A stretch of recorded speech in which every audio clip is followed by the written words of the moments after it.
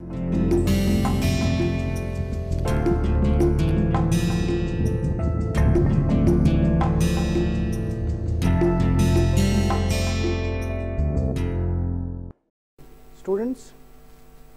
as you know, the semester has begun and we have been interacting for different aspects of the course on nanostructured materials, characterization and properties of nanostructured materials.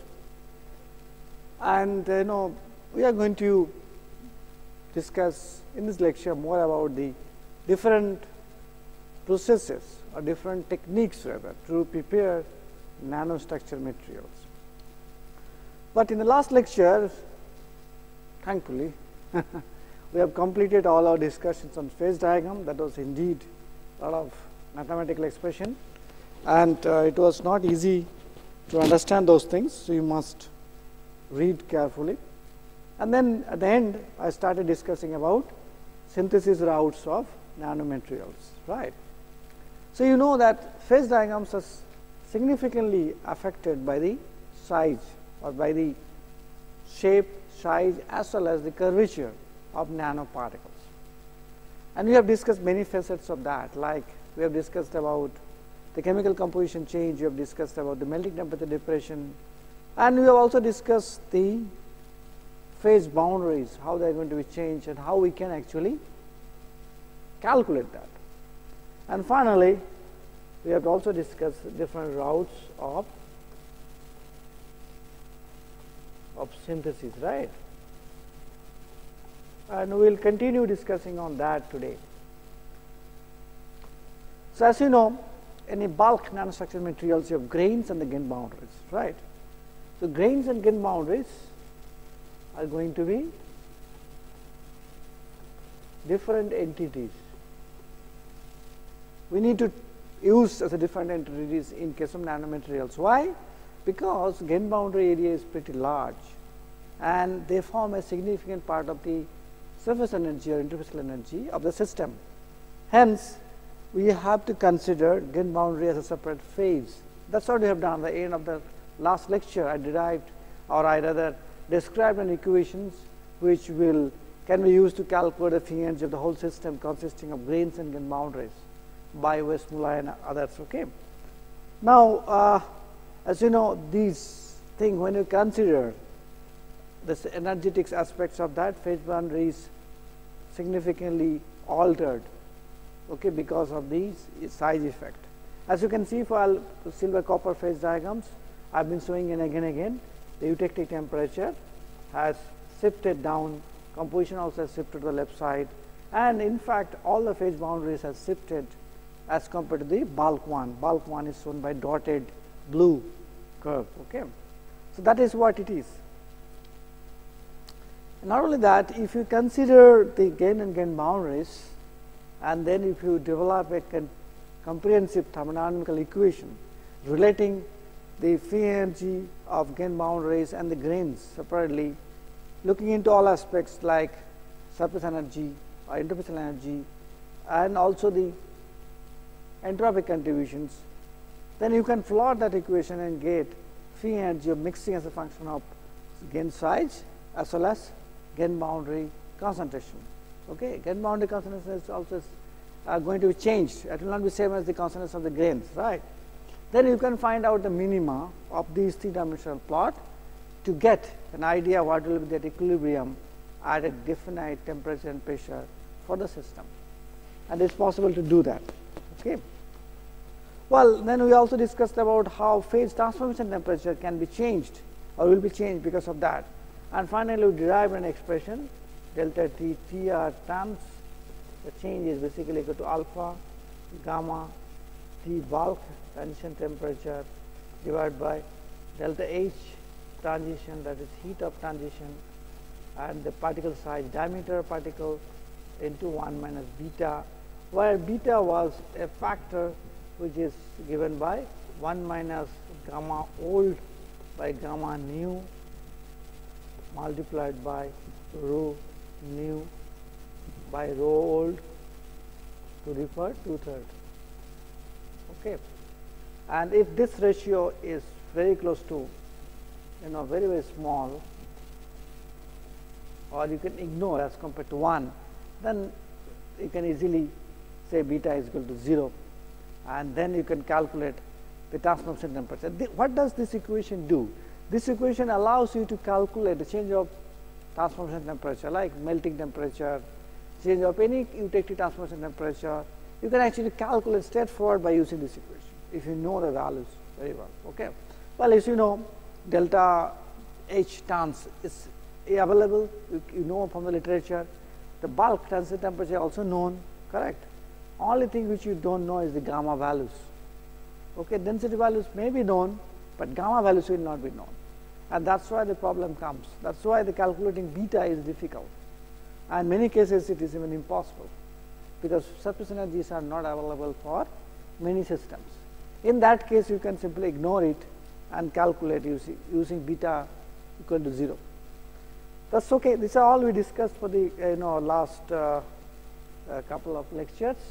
Okay, so I'm not going to discuss much about that, except saying that this thermodynamic descriptions are very extensive. You need to study well from the books and the papers which I will provide you as a repository, and then you can read it through and you can ask me questions how it is done. Well, then this has been used, this equation, to plot the change of melting temperature as a function of size for 1 by diameter for aluminum, pure aluminum. You can see that most of the experimental points are actually following the theoretical curve which is given by this. Okay. And it is very, very important that this theory works very well for the experimental values which people have obtained in various research. Okay, then finally we come to the synthesis of nanomaterials. As I said, there are two ways of synthesizing nanomaterials. One is called top-down approach. That is why you can take a big size material, millimeter size or micron size, grain size material, and then break it down into pieces and pieces and pieces. Finally, you arrive at the nano size. This is simply like you take a chalk, break it into small and small pieces, then get a dust of the chalk, still grinding it again and again to get a nanoparticles of the calcium carbonate. Okay, that's the ingredient, major ingredient in the chalk, right? Same thing can be done here. There are many routes of many kinds of processes available for this route. Okay, but second one is which is routinely done by the chemical synthesis technique is to use a bottom-up approach. Bottom-up approach means you start with the molecule or start with the atoms, then allow these atoms and molecules to come form micromolecules, and finally they can self-assemble and form a nanostructured material. Okay, that is possible actually. But in this process you may not get a bulk nanostructured material. What you will get is a powder, a nanomaterial in the form of powder.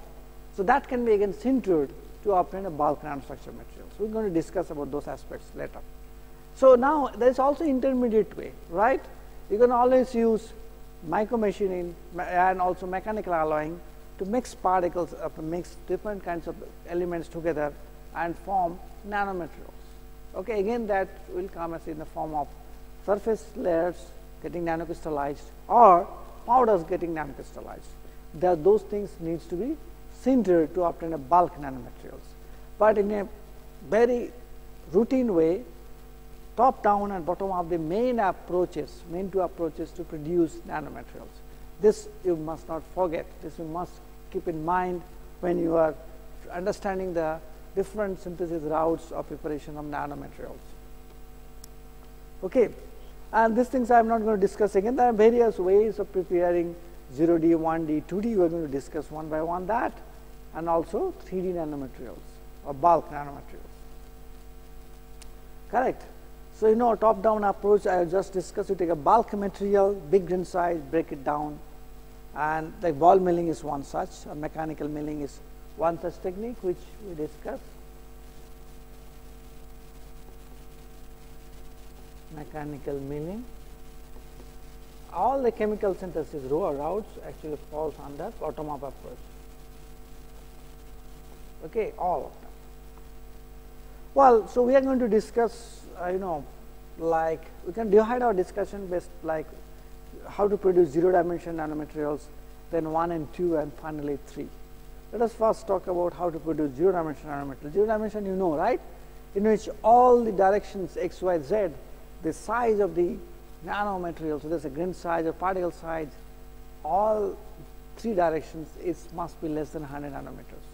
That means all the sizes in all the directions will be in nanometric domain. That is what is defined as a 1 to 100 nanometer.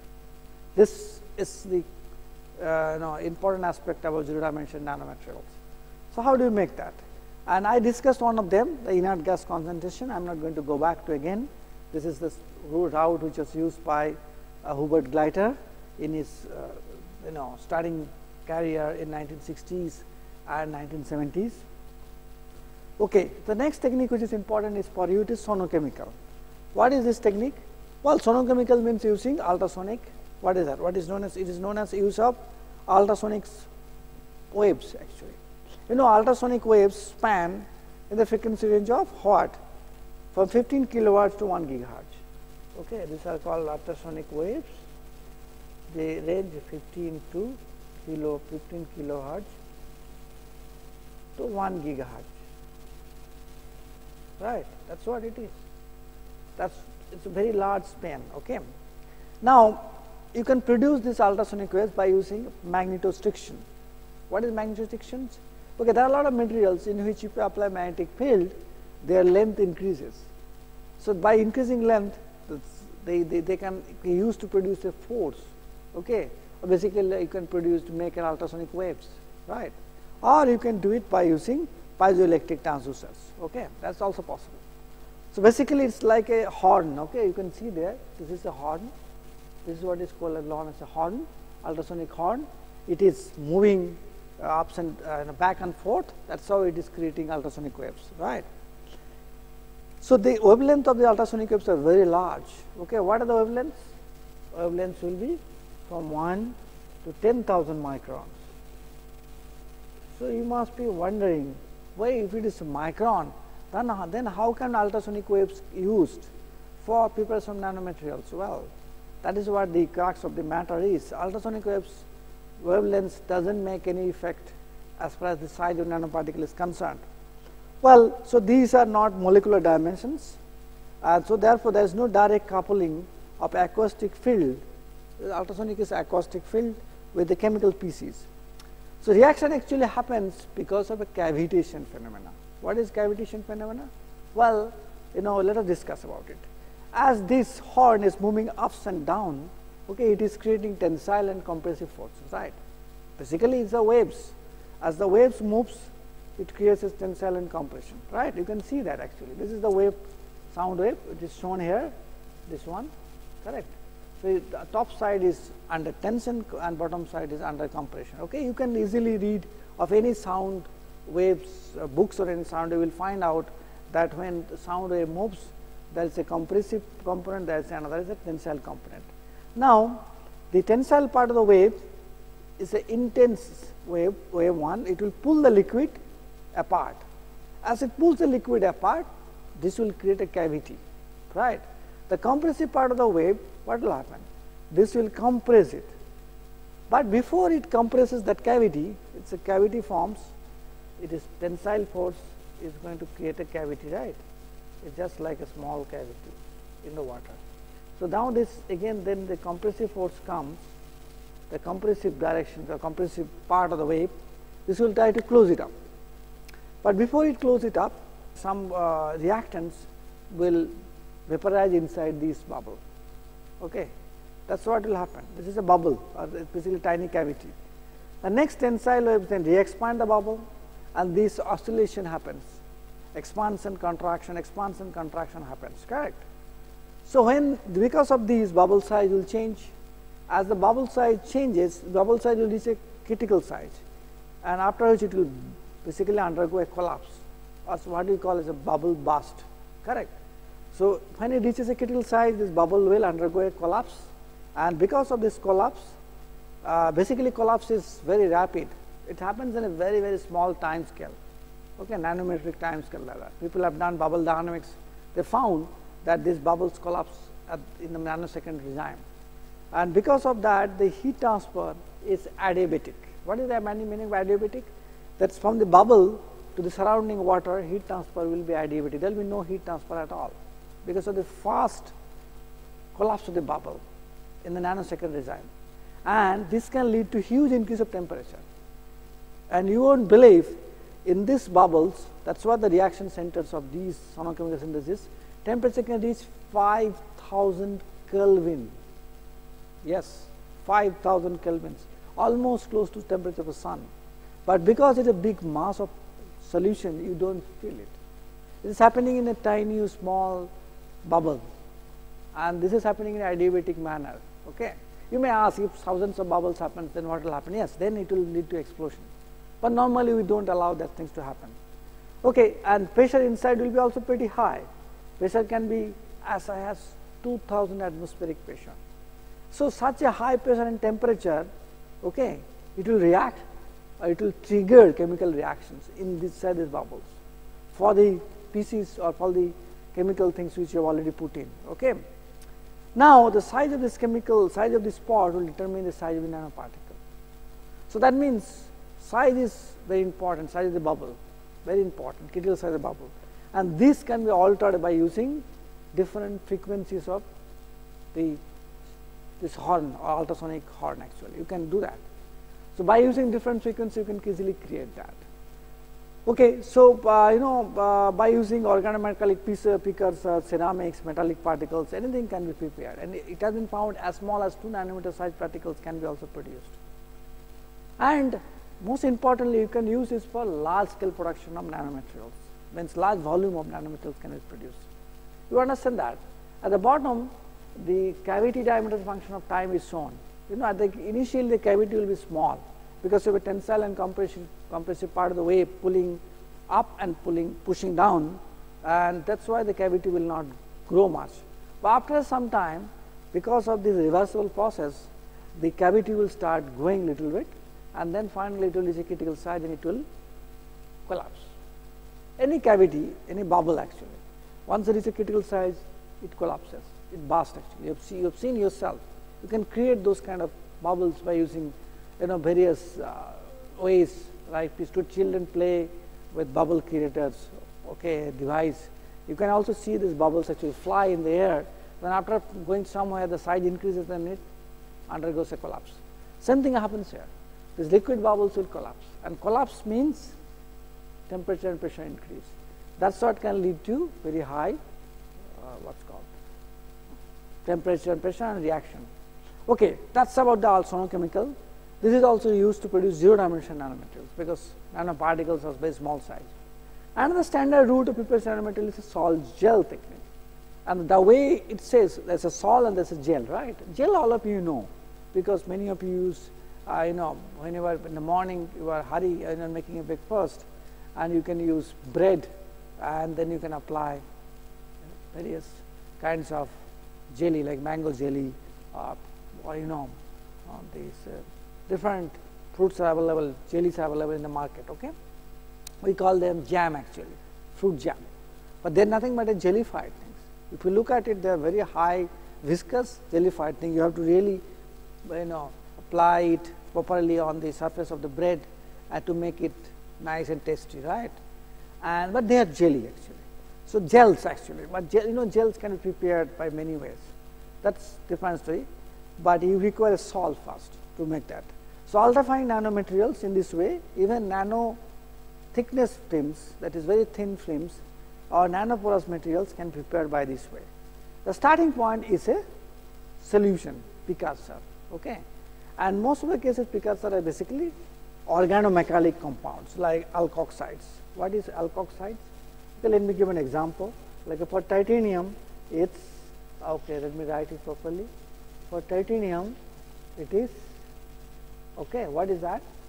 Titanium alkoxide, Ti.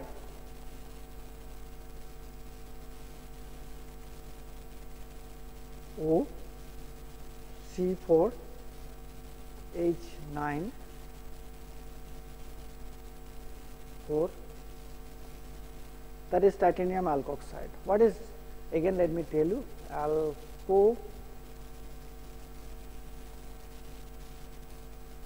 This is a precursor of titanium, correct. So, now the precursor is subjected to polymerization reaction. You can add some polymerizing species into it and make it polymerize. So, once in polymerized, it will form a long chain molecule, correct. So, once it is polymerized, then basically it will form a colloidal suspension. Obviously, if you are polymerizing, it will lead to long chain molecule production, that will lead to colloids, and this is what is known as a sol. You can see that, correct. So, this precursor is then mixed with a polymerization agent and hydrolyzed and polymerized, so that a sol forms. Then what happens? You keep this sol for some time at some elevated temperature. This will lead to precipitation of these nanoparticles, like titanium nanoparticles from these alkoxides will be precipitates. Okay. And then once they precipitate, then you can actually, in order to, so they are precipitate and then they will now grow, they will come and join together and grow. In order to stop this growth of these precipitates, what you can do? You can produce a gel. You can add a gelling agents. Okay. There are many gelling agents are available. Okay. This is basically nothing but a surfactant, correct. So, these surfactants will lead to 3-dimensional network of gel, and 3-dimensional network of gels will have a, you can see that actually they have a very nice structure, and these structures will allow nanoparticles to be embedded inside this gel, so that they cannot come in contact with each other and cannot grow, correct. That is the idea. So, sol is produced, first is made to get the nanoparticles formed, but then once the nanoparticle forms, they can come in contact with each other and grow. You have to stop that, you have to form a gel. So, after you have discrete nanoparticle formation, then only the gelling agent has to be added. Okay, do not ask me what the gelling agents. Okay, you can ask your mother who knows how to make jams, they will tell you easily what they add to make these gelling agents. So, this is an exercise for you to learn from your kitchen, because you are at home and you can always ask your mother, or your maybe if your father is also knows, okay, unlike me, then you can ask how they make the jams. So, jams, that will tell you what is the gel, how gel can be formed. Okay. So, idea is to form an open 3D network, okay, and that network will allow basically the nanoporous, basically formation of nanoporous thin films, and in that nanoparticles can get embedded. Then once you heat it up, this membrane will be gone and you can collect the nanoparticles very easily. So, you can understand that this is a very, very classic process and very interesting process to produce 0-dimensional nanoparticles. Well, this also allows us that we can always do molecular self-assembly. What is molecular self-assembly? This is nothing but a self-organization of organic molecules. Okay. What is that? Okay, as you know, what is self-organization? Start with the liquid. Liquid atoms are random, right? Because of thermal energy, atoms will like to be moving here and there. So, once you cool it down and crystallize the liquid, atoms will come in together and form a crystallized network. Crystallization means what? Atoms will be forming a regular interval in the crystal lattice. That is nothing but self-assembly. Atoms are getting self-assembled in a fixed positions in the lattice. So, that exactly same thing, and nature uses extensively for that. Crystallization is a natural process. It can happen in volcanic rocks, it can happen in even water when mixed with salt or something. So, nature uses everything. In fact, perhaps the most remarkable one is the self-assembly of DNA, right? And once a cell divides, every cell has a lifespan. Before it dies, it has to divide. So, once it divides, the DNA carries the information from the parent cell to the product cell, and that's actually happens by what? Self-assembly. So, and basically recently this thing has come into big way, and people are trying to realize how to exploit the potential of this technique. Okay. Idea is to create actually conditions in which molecules or atoms will self-organize into useful structures. Again, this is driven by minimization of the energy, minimization of the free energy plus surface energy, right. So, advantage is that when the system is converged to a very specific configuration without need of further control, because it is self assembling. So, energy has to minimize.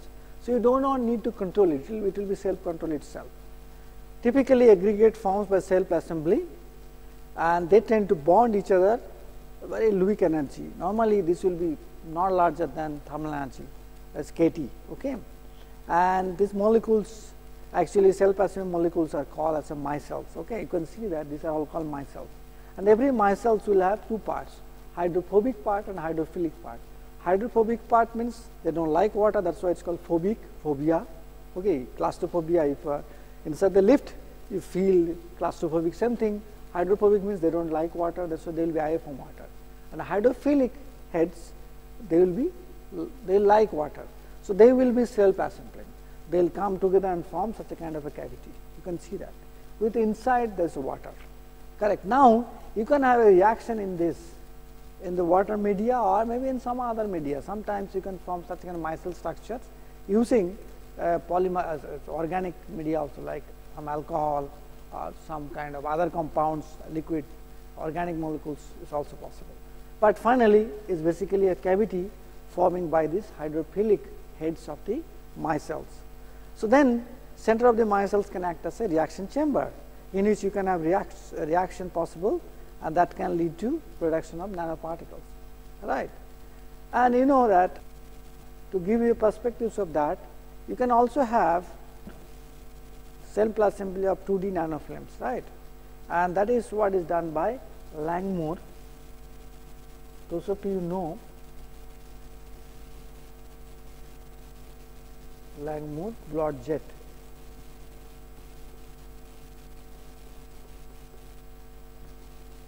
Technique, right. What is done in this case? Well, a monolayer of fatty acid is formed on the surface of water. If you put a fatty acid, this will spread uniformly on the surface of water. It's basically because of van der Waals interactions. And then you can simply, because it has a hydrophilic part and a hydrophobic part. So, all the hydrophilic part will be touching the water surface, hydrophobic parts will be away from the water surface. Okay. So, the fatty acid self assembled across the water surface as a monolayer, correct, and any other arrangements is not allowed. Then you can put a substrate.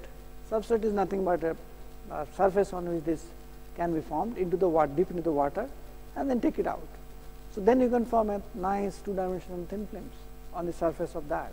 The thickness of the thin films will be very small, that is what is called a 2D thin films. Why 2D? Because two dimensions are in micron scale and thickness is in the nanometric scale. So, this is very easily done. There are many such kind of systems available in the world, where you can actually produce such a kind of a nice structures, okay, self assembled structures. So, that is all for all the 0-dimensional nanoparticles. Now, we are going to talk about 2 and 3-dimension or 2 and 1-dimension nanoparticles. Okay. So, 2, let me write down, this is 1D or 2D, okay, nanoparticles. Okay. So, that means how to create that, right. Well, one of the way of to creating this is to what is known as a electrodeposition. You know, it is a standard technique in which you can create large area thin films, okay, and these thin films will have thickness of nanometric scale, and XY dimensions can be very large. You can, because you are putting a substrate. By the way, what is electrodeposition? Electrodeposition is nothing but if you have a cell, electrolytic cell, in which you have a solution. This is a solution inside it, you can see, and you have two electrodes, one anode, one cathode. Okay. Then if you apply current through this circuit, what will happen? Things will dissolve from anode and then get deposited on the cathode. That is what happens. Now, how to create nanocrystalline deposits? Well, that can be done by putting a various way, by putting a pulse current, okay, or pulse voltage basically. Because you are applying a voltage, instead of applying a constant voltage, you can have pulsing, and this pulsing can be on and off. You can see this is off cycle, voltage is off, this is on cycle, right, and the thickness of this width for the on cycle would be nanoseconds. like 10 to 20 nanoseconds. Off cycle can be large. Okay, it can be as large even microsecond also. So when you are making the cycle on, that means when the voltage is on, okay, crystallization happens. That means the material get dissolved from the anode and then they reduced and get deposited on the cathode, correct? So then the off cycle, nothing happens because you are not applying voltage. So what will happen? Nothing will happen. So idea is to nucleate these grains of the material from the anode, whatever dissolving, and don't allow them to grow. So if you put a constant voltage, nucleation will happen one step, then final growth will happen extensively, and you will not be able to retain the nanocrystalline grains. So in order to do that, you need to do a pulsing operation, okay? And this pulsing is very, very important. You know, you can have on and off pulses to create that. Otherwise, you can combine this thing with high current density. If you make a high current density is what? Current per unit area of the cathode. So if you apply a high current density, okay, then what will happen? Nucleation rate will be high.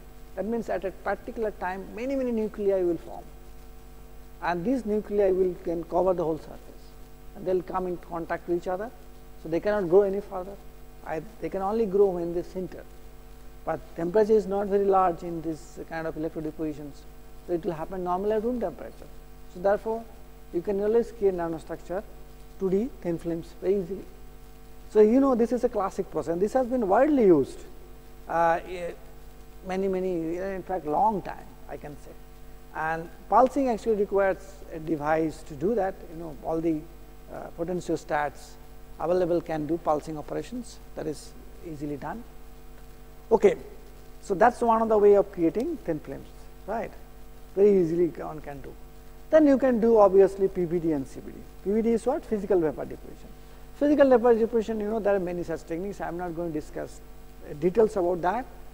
Well, the easiest one technique is to create a vacuum chamber, and in which you can put a things which you want to deposit, right? Like a metal or a polymer or a ceramic, and then heat it up. You can put it in a boat. You can see that this is put it in a boat, right? And then what do you do? Then you basically heat it up. Once you heat it up, this will evaporate inside this vacuum chamber. So once it evaporates, it will create vapor. Then if you put a substrate little further away from it, you can see that these vapors will deposit in the substrate and create a thin film. This is the simplest one. But you may not need to heat always, because some metals may not be evaporating at all at normal temperatures, or maybe they will take you high temperatures. So you can do a sputtering, okay, using argon ion, or you can do even magnetosputtering. There are many ways of doing that, okay. So this PVD allows you to create again 2D nanomaterials, okay, by proper control of the whole process. Your grain size of this thin film can be very small nanometric domain, and thin film can also be nanometric thickness. Both are possible. Well, you know, everything cannot be deposited by PVD, so that's why CVD use what is known as a chemical vapor deposition. Okay, chemical vapor deposition is a route in which a reactant gas mixture come in contact with a surface on which it has to be coated. Correct, and then on coming in contact with that substrate or surface on which it is to be coated, the reaction happens. Basically, gas decomposes like a methane. If you put it on a heat it up and put it on a surface like nickel or something, it will decompose into carbon and water in presence of oxygen. And this carbon then can deposit as a thin film of graphene, whatever, nanotubes, or even pure amorphous carbon also. All kinds of things can be prepared. And you know, so deposit can be formed by reactions between the precursor gas in the vapor phase, or by reaction between a vapor and the surface of the substrate. So you can also have a reaction in the gas phase also. Like you can put two gases, they will react each other and produce the things which can be deposited on the substrate. So there are many ways of doing that. Easiest one is to have put a gas inside the chamber and then allow the gas to come in contact with a surface at high temperature, and the gas will decompose and produce a thin film. Other way of doing is that you can have a reaction between two gases or three gases in the gas phase, and reaction will lead to production of a deposit on a substrate. So, both are possible. One of the variation of this is called moderate CVD, that is called MTCVD, or best one is called as a metal organic precursor CVD, okay, or MOCVD. Okay. As the decompose at relatively lower temperature, because decomposition temperature can be high also, then it is very difficult to maintain. So you need to have a precursor which can decompose very easily at lower temperature. That is what is a metal organic precursors can do. At the decompose at relatively low temperature, reaction temperature is typically around 600 to 700, or even some cases 500. The chemical reaction in the vapor phase are activated by creation of plasma also. You can have a plasma CVD. Okay. If you put a plasma on the surface of that, it can lead to rapid reactions, okay, or decomposition possible. And that is also PVCVD, plasma enhanced PECVD. Okay. PECVD is plasma enhanced CVD, or MOCVD, metal organic compound CVD. Both are basically meant to reduce the decomposition temperature. Or you can also have laser induced CVD also, LCVD possible. You can put a laser beam to decompose some gas. Basically, the idea is to decompose some gas to produce some deposit on the substrate. That is the idea in CVD. In PVD, you are evaporating something or sputtering something that will lead to generation of the molecules of vapor, and this can deposit on the substrate. Okay, so there are many variations of that. You can read it thoroughly. Different books also possible. So what did I discuss? I discussed that you can create electrodepositions. You can create 2D nanomaterials by electrodeposition or PVD or CVD.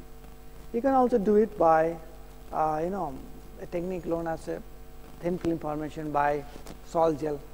Okay, sol gel can also allow you to form thin films. Fine. So now let's come to the 3D. Okay, I'll just discuss few of them, and so that you understand it. Making 3D or bulk nanomaterials is not easy. That means it will have a large grains with gain boundaries. That's what is bulk actually. And but these are important from the perspectives of applications, because you can induce huge strength, or you can induce many other properties, like you can create high strength low alloy steels, you can create aluminum alloys, you can create magnesium alloys, titanium alloys, right? Many such kind of things are possible. Correct? That's possible. Even aluminum alloys, I've told you that you can have precipitates. So basically, these are used for structural applications. Unlike all the others, thin films and nanoparticles, mostly they are used for functional applications, but these are used for structural applications. And the grain size should be between normally 10 to 100, if not 1 to 100. Okay. And they are basically made by top-down approach, which we had discussed already. Top-down approach means starting with the big one and then do that. But need not always start with the big one, big grain size. You can start with liquid also. So materials, okay, would be rather crystals than glasses. This is what is, as we said and many other people have said. Why? Because it orders all atoms will sit exactly the same distance from each other, and they can satisfy the interatomic bonds very easily. Disorder will disturb these comfortable sitting arrangements. You can see that when you are in a class, if you all are sitting every chair, that means the distance from each other is constant and your bonding is strong. But if you are sitting haphazardly, disorderly, some people here, some people there, then what will happen? There will be stretching of bonds, and there may be squeezing of others also if you are sitting very close by, and this leads to energy of the system to be increased.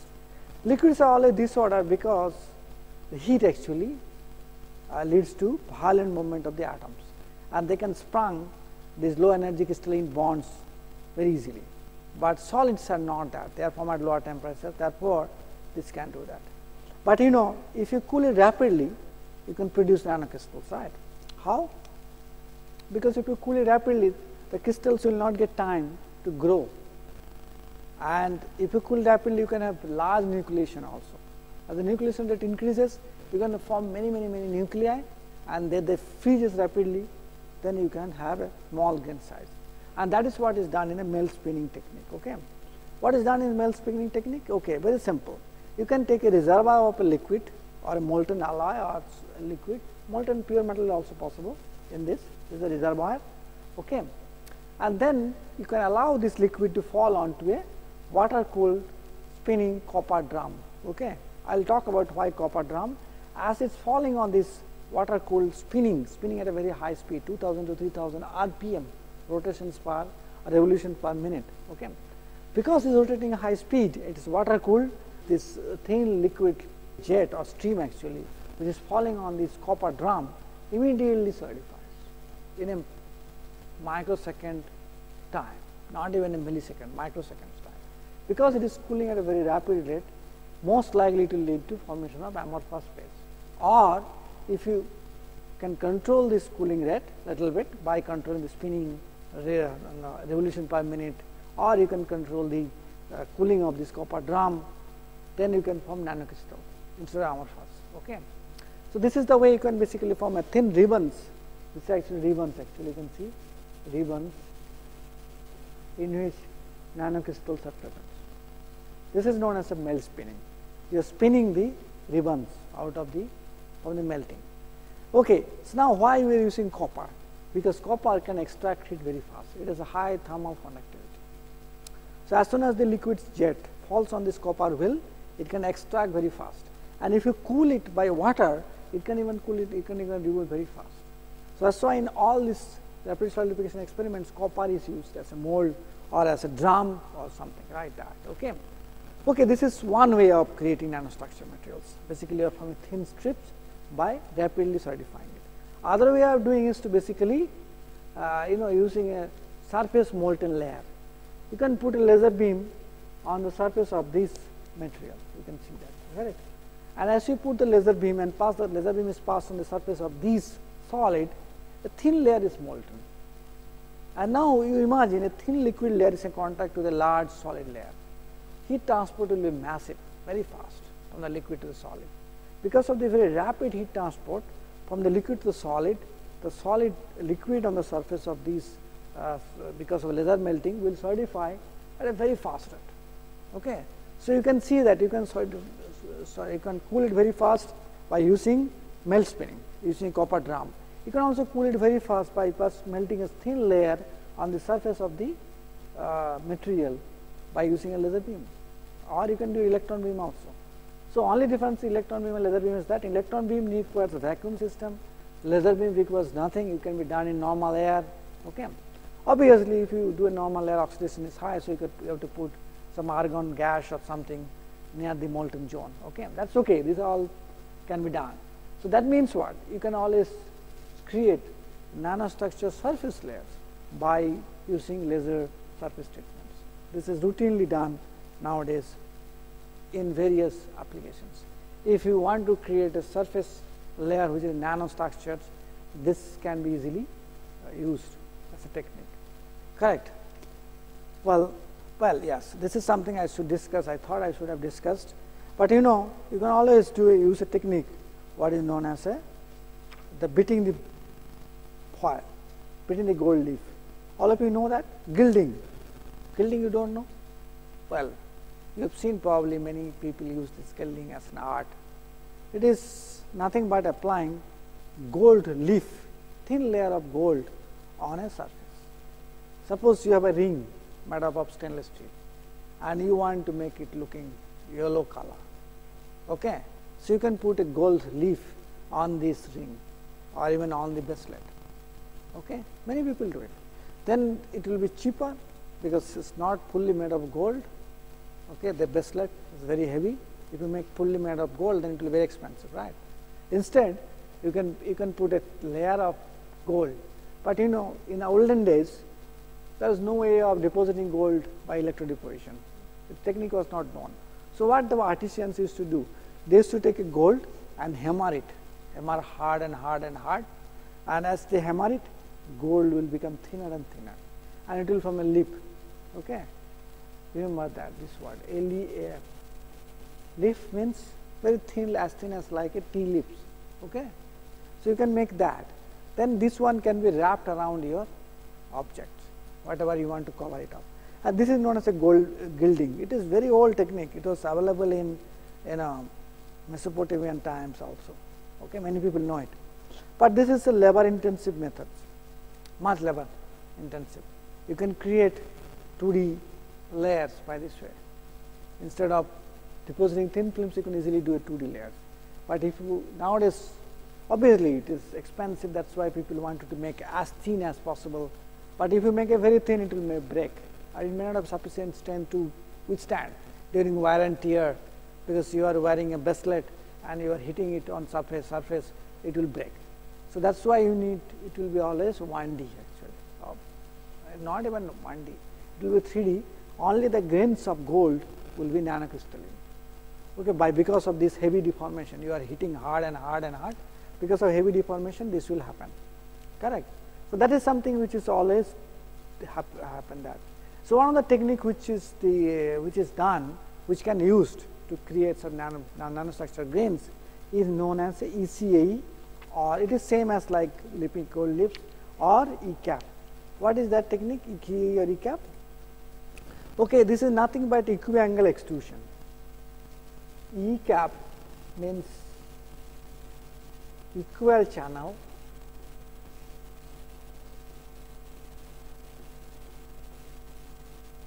angular processing. So you can see that how the ECAP comes. What is ECAE? Again, equal channel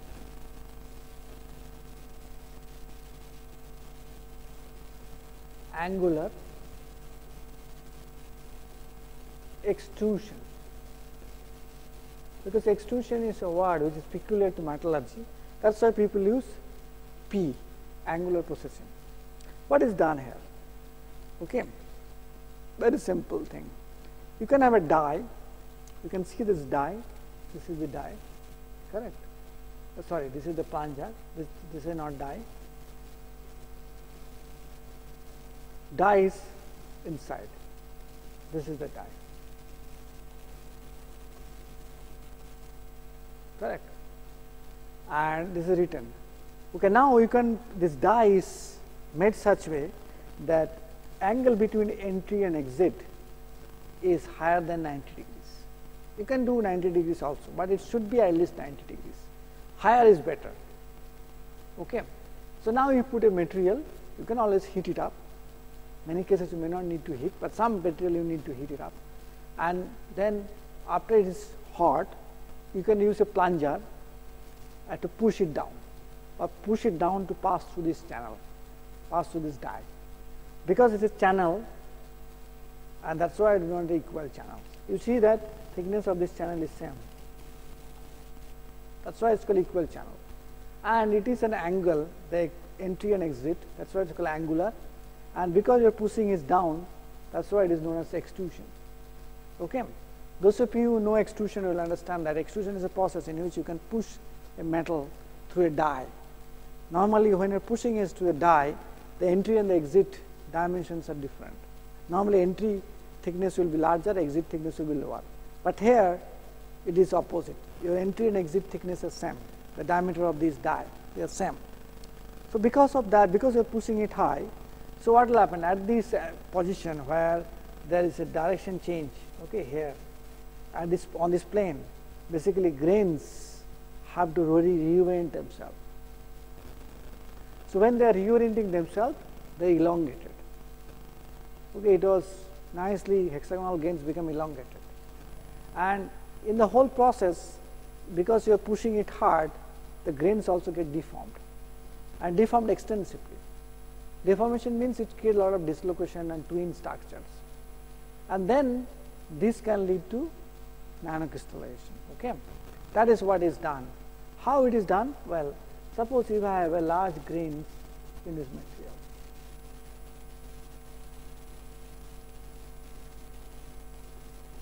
now I deformed it. Once I deform, I will create defects like dislocations inside the grain.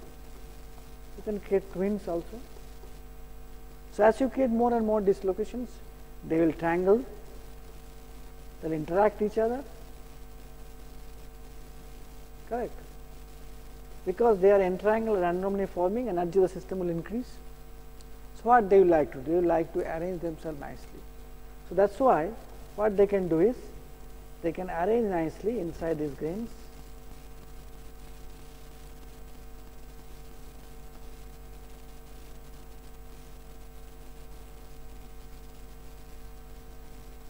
easily they can arrange inside these grains.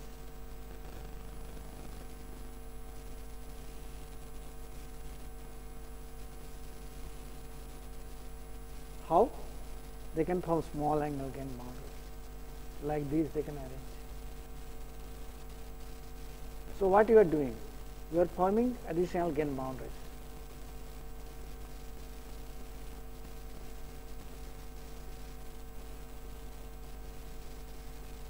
And when they do that, the dislocations can easily reduce their energy.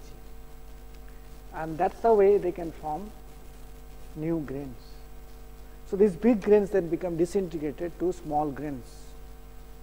Okay, so you can start with big grain and then you can divide these grains into small grains because of defect generation. Dislocation is a defect, right, in solid material.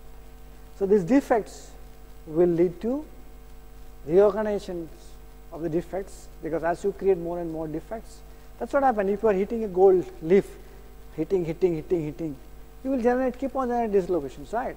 But then once it will be filled with dislocation, density will be so high that dislocations will be interacting with each other, they will cut each other.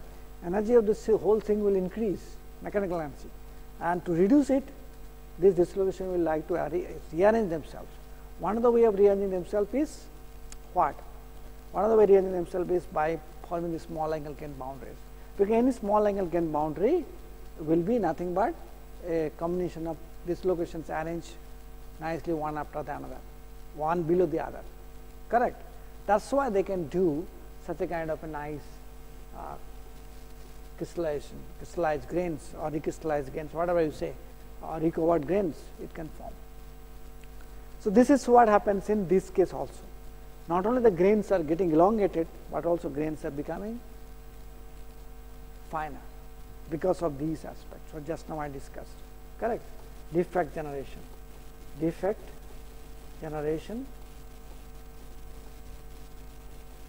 here and defect reorganization here, correct. These are the two ways things happen.